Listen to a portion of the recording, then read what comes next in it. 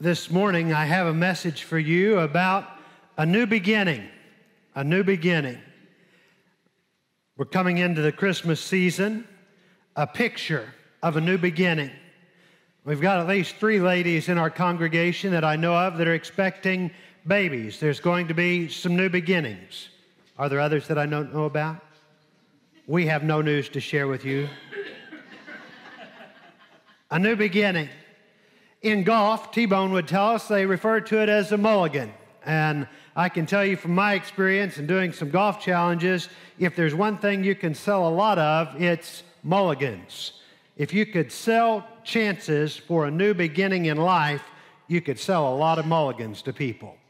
There'll be many numbers of days where we might choose to say, hey, I think I'll take a mulligan today. Can I rewind this and go back and start in bed again and hear the alarm go off again and start all over? There will be many seasons in life where we might get halfway into something and say, hey, you know what? I think I'll take a mulligan on this. How many of us in high school or college would have liked to have taken a mulligan, got a week or 2 into the semester and said, you know, it just isn't working out quite like I thought I would like for it to have. I'll take a mulligan. I'll go back to the beginning of the school year, back to the beginning of the semester. I'll start all over. I will actually read the book this time. I'll prepare for the test this time. How many of you started a job that you were very eager to start and participated in for a little while and then got in over your head and said, man, I'd like to take a mulligan. Can I rewind? A new beginning. Sometimes in relationships, people get there. I'd like a mulligan. I'd like to start over, a new beginning. Scripture is full of new beginnings. For the children of Israel, there were any number of times that they got a new beginning. When we come to the New Testament, the story is all told of a new beginning. This morning in the text, we hear about Jesus Christ, and he's going to be telling his disciples about his death and how it's going to bring a new beginning, and they're scratching their heads and wondering, how could that ever be? Then he begins to tell them that they themselves can experience a new beginning, and they're wondering even more, how can I have a new beginning?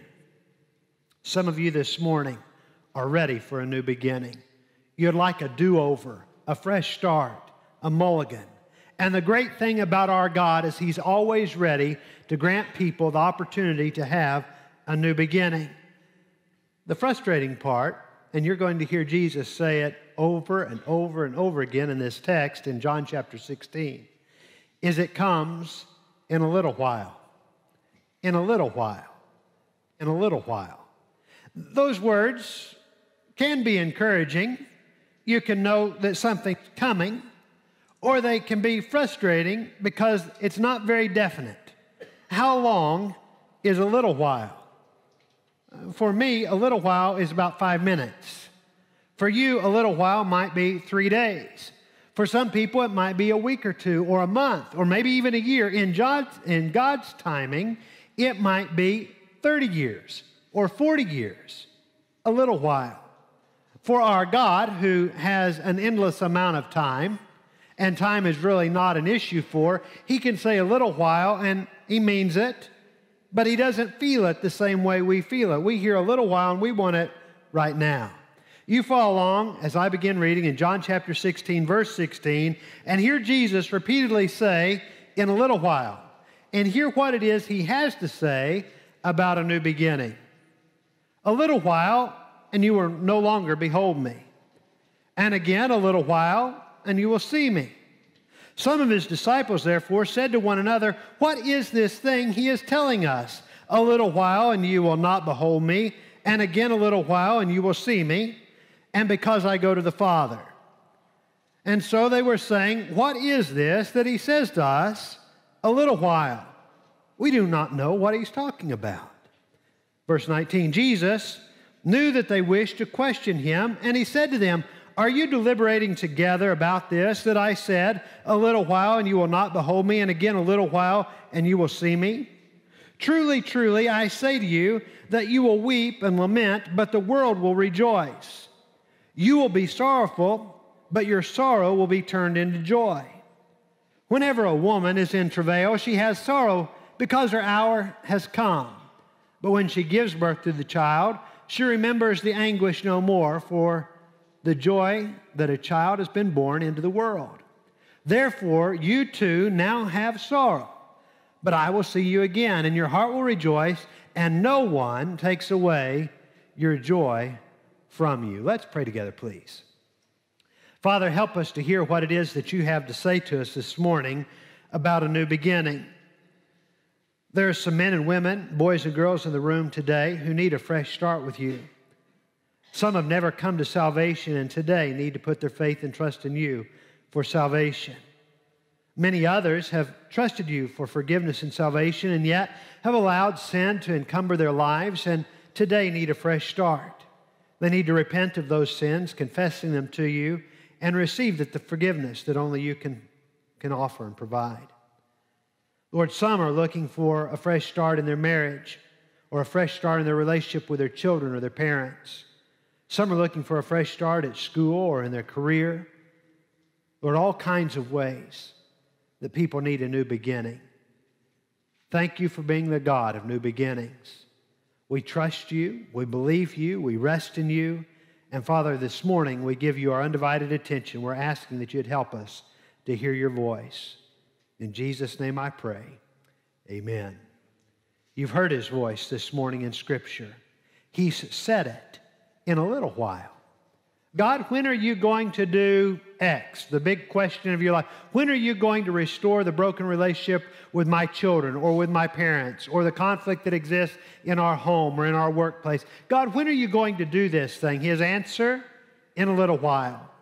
He is at work, and he is doing the things that only he can do. You can't do them. The best meaning friend or family member that you have can't deliver what our God can deliver. He's at work, and he is doing it, and he is doing it on his own timetable. And his answer to you, like it was to his disciples before, is in a little while. In just a little bit, I will show you these things. In just a little while, I will answer your question. In just a little bit, it will all make perfect sense. In a little while.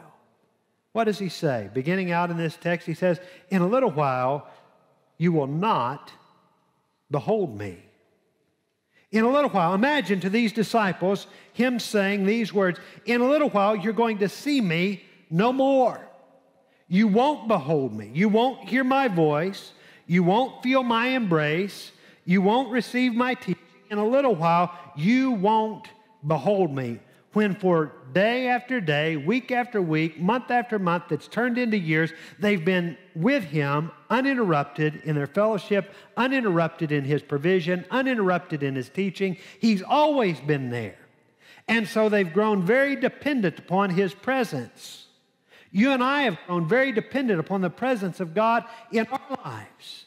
Imagine hearing for a little while, in a little while, you won't behold me anymore. What does all this mean? The thought of being alone, all alone, without the Savior, without the Master Teacher, without the King of Kings, without the Lord of Lords. It was terribly distracting to these disciples. You mean for a season, we're going to be without you? We're going to be totally isolated? The one that we've left everything for and forsaken everything for is going to be leaving us?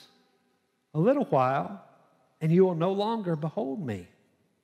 And their minds start churning, and their imaginations start to wander, and they start to feel this great sense of distraction that leads them to a point of becoming very discouraged. Was it worth it? Was it worth it to leave our fishing nets? Was it worth it to leave our tax practice? Was it worth it to leave our friends, our family? Was it worth it to be ridiculed by our communities? Has it been worth it to be spat upon? Has it been worth it to be chased out of town? Has it been worth it? It would have been worth it if you would have stayed with us forever, if you would have continued to perform these great miracles, teach these great teachings, if you would have continued to be present with us all of the time, holding our hands and guiding us through. But you're telling us, in a little while we will behold you no more. They became so discouraged. It was devastating. They were rocked at the core of their existence, shaken to the core of their being. And perhaps you've been there, where you felt alone and isolated. But Jesus, those are important words, but Jesus always responds. And Jesus responds in this text. Jesus knows what they're thinking. They don't audibilize their question to Jesus, but Jesus perceives their question. Are you wondering about these things?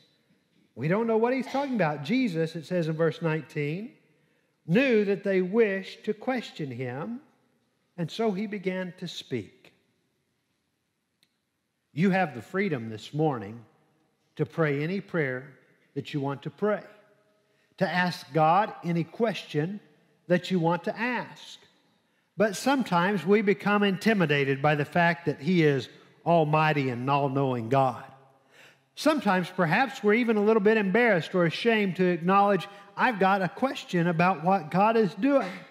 We think, well, I shouldn't question God. I shouldn't doubt God. I shouldn't fear God. We may not even have the courage to audibilize the question. The disciples here in this text didn't have the courage to audibilize the question, but Jesus knew that they wished to question him, and so they said to him. Jesus perceived their questions, and Jesus perceives our questions. Jesus gave an answer to them, and Jesus will give an answer to you. And not only does Jesus know the questions and have the answers, but he participates in the solution. Jesus is always a part of the answer. He doesn't just give the answer. He is the embodiment of the answer. So you have questions, doubts, fears, concerns. Let me tell you, Jesus knows. He perceives that question, doubt, fear, and concern. And he's going to answer your question, your doubt, your fear, and your concern. And the reality is he's going to participate in that answer. He's not going to just say, well, here's what you should do, or here's what you could do, or here are some options.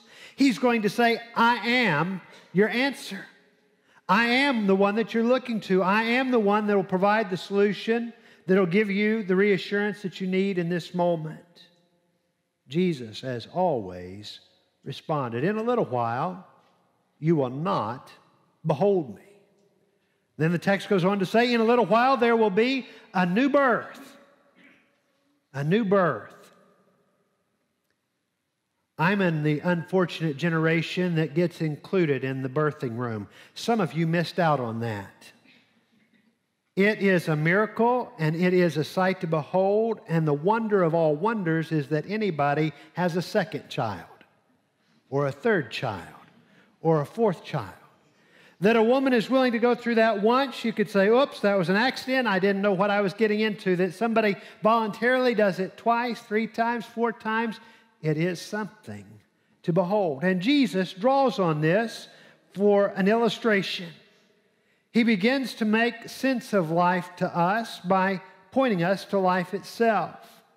Verse 21, whenever a woman is in travail, she has sorrow because her hour has come. But when she gives birth to the child, she remembers the anguish no more, for the joy that the child has been born into the world.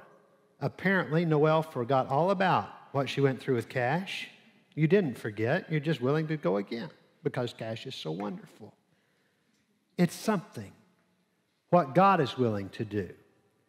Jesus is speaking here of the pain that will happen for him. And he's saying it's going to be worth it.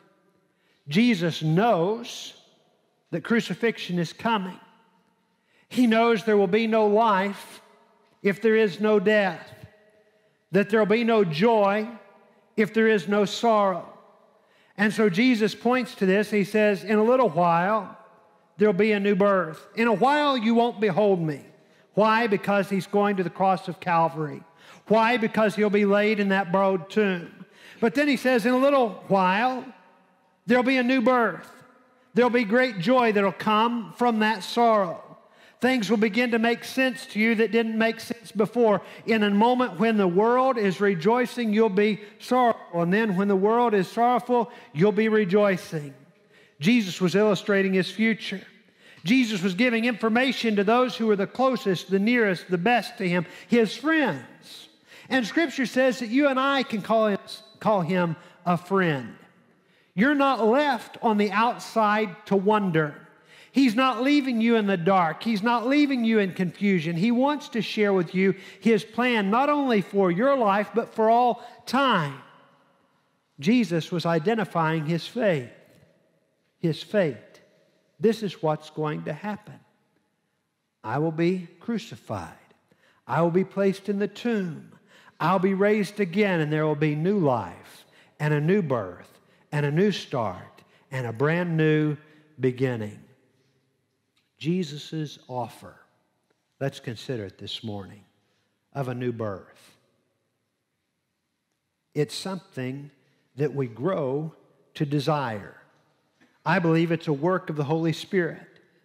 There's going to be pain. People need to understand there's going to be a pain that comes from the separation from the old life. And Jesus is making it clear. He's saying, you want new life? I'm going to make a way for new life to come. I'm going to sacrifice, lay down my life so that there can be a new beginning. You're going to have to follow the same way. If you want a new beginning, a new life, there's going to be a tearing apart, a separation from the old life. You can't bring the old life with you into the new life, and so it must happen. It's a desired labor. It's going to be worth the exchange. That's why Jesus gives the illustration of childbirth. It's going to be worth it, He's saying. It's going to be tedious. It's going to be laborious. It's going to be painful. But in the end, you're going to be so glad that you went through this because it's the only way for there to be the new birth. It's going to be difficult. Jesus never painted a picture of easy or cheap salvation. We need to be careful that we don't paint a picture of easy or cheap salvation. It cost Him everything, absolutely everything. There was nothing left. He was totally crucified. All of the wrath of God poured out upon Him, the pain that comes for a new beginning. For you and I to put our faith and trust in Jesus Christ, there's going to be a deliberate decision to say, I'm going to forsake the old ways, the old life, the old attitudes. I'm going to exchange this for what God has to give in the future, but it's going to be difficult.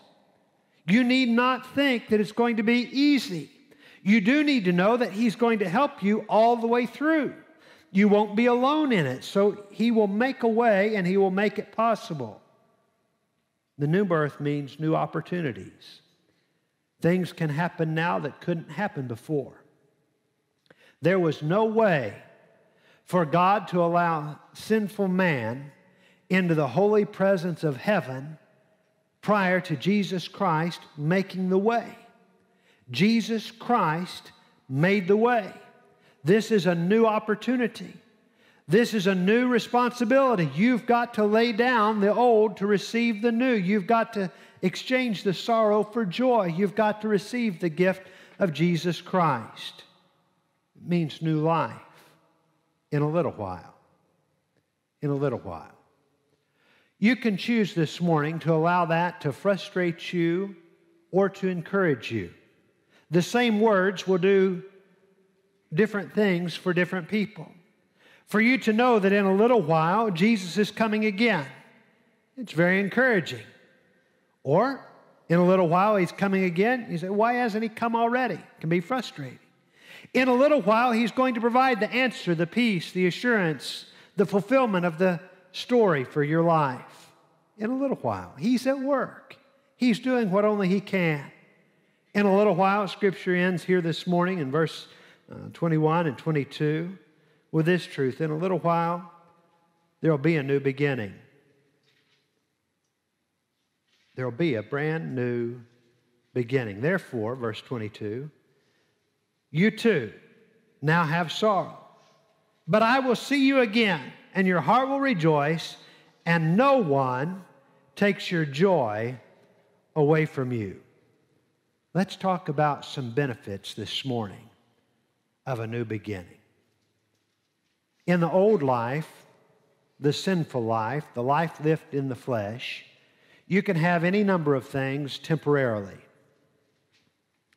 Lost people, your lost friends and family members, your lost neighbors and your lost co-workers, they have some good days, don't they?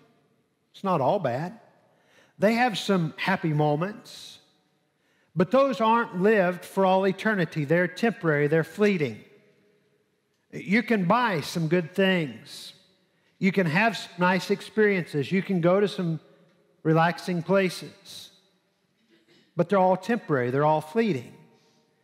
Jesus is trying to provide for us a way here that's everlasting. A new beginning brings lasting joy, is what he says in verse 22. Nobody will be able to take this away from you. The disciples would have all known that nobody lives forever. They had attended funerals. Their loved ones had died. Their friends had died. They'd seen the cemeteries. They had visited those places. They knew cognitively this can't last forever. None of them were thinking that Jesus was going to die at 33, but they all knew he can't continue on like this forever. This must end at some point. Jesus is pointing to something that never ends, to a joy that never ends, to a life that never ends, to forgiveness that never ends, to salvation that never ends. A new beginning brings lasting joy, brings liberating freedom. You'll be unhitched from all of the sin and all of the shame that marks our earthly lives. A freedom that can be found in Him and in Him alone. In a little while, freedom is coming. In a little while, everlasting joy is coming. In a little while, life eternal. In a little while, a new beginning. So many benefits of a new beginning. And some marks of the new beginning are these. It's a gift. It's a gift. I said in the opening of the message this morning, if you could sell this, people would be lined up around the building to buy it. If you could sell new beginnings, if you could sell mulligans, if that were the Black Friday special, come in right now and get you one of these. People would pitch tents and spend the night to be first in line to start over. And Jesus says in this text to his disciples initially and now to you and I on this Sunday morning, I'm giving you the opportunity for a new beginning. It's a gift. You don't have to buy it. As a matter of fact, you cannot buy it.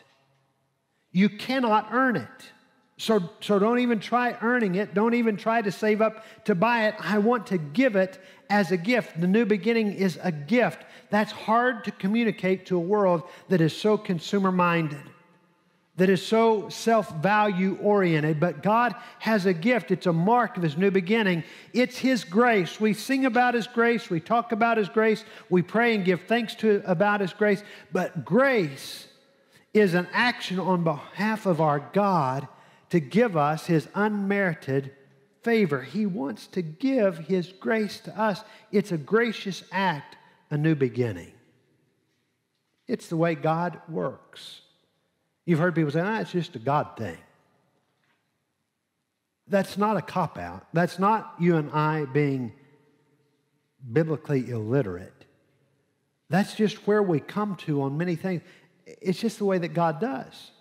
If you run into people that want to ask, how is it that God could forgive me? How is it that God could save me? It's a God thing. Our God is just a good, good God. A merciful and gracious God who has a gift for all mankind, a new beginning. You may need one this morning. You may need to start first this morning by receiving forgiveness and salvation. You've never known Him as your personal Lord and Savior. And so I'd encourage you to do that. But you may be here and you've known Him for months or years or decades, and you'd say, I need the new beginning. I need a fresh start. The good news is this: Jesus has already paid the price. He's already extended His hand by saying, here's the gift. Why would you not leave here this morning with a new beginning, a fresh start? If your marriage needs a reboot, your family life needs a reboot, your career needs a reboot, your student life, whatever it is, if it needs a fresh start, a new beginning, say, yes, Lord, right now, I want a new start. I need a new beginning. And He'll give it because of all these things that He said He would do in a little while. He said in a little while, you won't see me anymore. That already came and went, right? And in a little while, you'll see me again. That already came and went, right? He was already buried. He was already in the tomb. He was already resurrected. He already made those 40 days of post-resurrection appearances. He's already ascended to the right hand of God. So these in a little whiles are past tense now. They already happened. And he's today saying, I want to give you this everlasting joy, this joy uninterrupted, this joy eternal that nobody can take from you, a new beginning. It's his invitation to you this morning. Why don't you receive it? Father in heaven, thank you for today, for the privilege of being together in your house. Father, you've spoken to our hearts this morning in Sunday school and in the songs, through the sermon. Lord, we pray that you would receive our faith, our trust, our obedience as a response to your invitation. We pray these things in Jesus' name. Amen. As we stand and sing, you respond, please, as the Lord leads.